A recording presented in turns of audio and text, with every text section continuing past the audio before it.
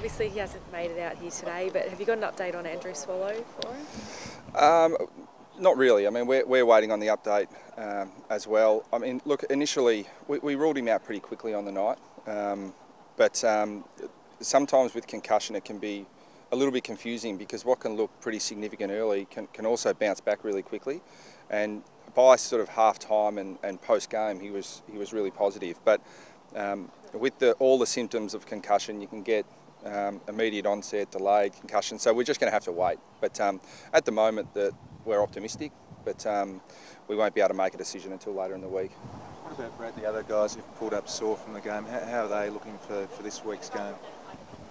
We're more positive today than we were probably Saturday night with a few of them. So, but again, I wish I could give you more definitive information. I'm still waiting for that information myself. So, but what I can say is a similar line to what I've been saying the last few weeks, in that we've got really solid depth on our list, and we've got a lot of players who have been really pushing for senior selection and have just missed out and missed their opportunity due to the form of the team and the form of others in their position.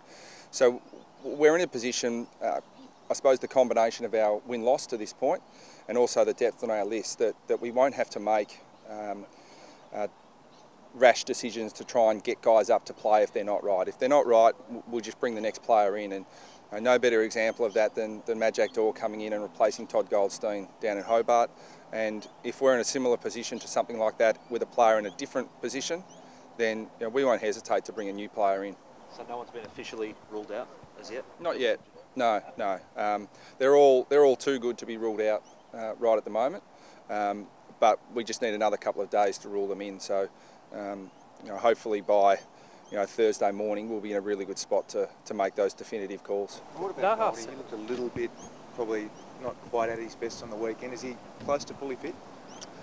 Yeah, he was the express instruction to our medical staff was a no risk policy, and if he was going to play, he needed to be capable of producing his best. And Goldie, by his own admission, didn't play his best footy, but I think there was a few technical factors involved with that too, and we did some work on that yesterday, and he'll be right to play this week, no problem at all. And if he pulls up sore from training or anything like that, then you've seen that Jack can do the job for us, so we won't hesitate to make that call. And Todd or the coaching staff are not making an injury excuse for our performance on the weekend.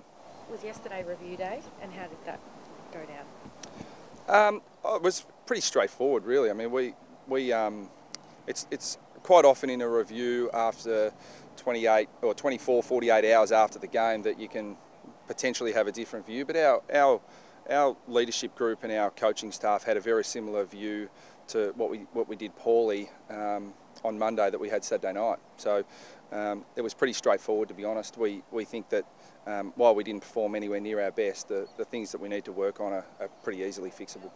Brad, how much does the short week affect or alter the preparation? It affects the preparation a fair bit, but it doesn't affect the ability to recover. I think that's something that our players joke about a little bit, that they prefer 6-day breaks to 8-day breaks because it means training's a little lighter. But 6 days is plenty of time to recover between games of football. The important thing is that we do alter our training focus and we do alter our training load, which our sports science and medical team do a great job of. Jack, what was it like being in the midfield when Paddy Dangerfield was racking up 48 on the weekend? Was there a sense of helplessness about it at stages? Oh, probably not helplessness. I mean, it was a bit frustrating in the fact that we were getting beaten inside. That's something we pride ourselves on at North Melbourne, and it's something we'll look to respond to this week inside and try and get the job done against the Hawks. So he's obviously a quality player, and if we had our time again, we might put a bit more time into him. But in saying that, it was a bit hard being a couple of blokes down. So we look forward this week and look forward to taking on the Hawks. Clashes with Hawthorn in recent years have been pretty physical at the best of times. Are you expecting that again on Friday night? Yeah, obviously. Hawthorn are a great team. They've got some outstanding players through the midfield, up forward, down back, and we expect nothing less than a fierce contest. So we can't wait for Friday night. How much of a test is this, Jack, considering you've lost to the Swans and the Cats, I guess premiership fancies as well? Is it important to get this win? Yeah, obviously every win's important in the AFL in 2016, and we'll leave no stone unturned in our preparation to try and get the job done on Friday night. And I think we've got a bit of improvement to do after last week's game, and a few areas we need to address, and we'll work on that at main training tomorrow and do our best on Friday night to get the job done. Draw doesn't ease up from here, Jack. I think the Crows off a 6-day break over there, the bye then West Coast over there. Are you looking forward to that? Is it a daunting fixture in some regards, but I imagine exciting in others? Yeah, it's definitely exciting. Obviously to take the good teams on, especially at their home grounds, is exciting for us. We've had a pretty good record away from home this year and in previous years, so obviously we won't look too much further than Friday night against Hawthorn to start. But obviously, yeah, going forward, it's a big couple of weeks, and we're really looking forward to the opportunity to take the good teams on. Probably one for both of you, actually, bring you back in. Brad, obviously you played a lot of games at Etihad over the years. Do you have a particular view on the AstroTurf? Surrounding Yeah. not really. I mean, I think I'll let Jack answer that as well. But from a coaching perspective, the surface at Etihad, I think, has never been better. I mean, go back to 2000.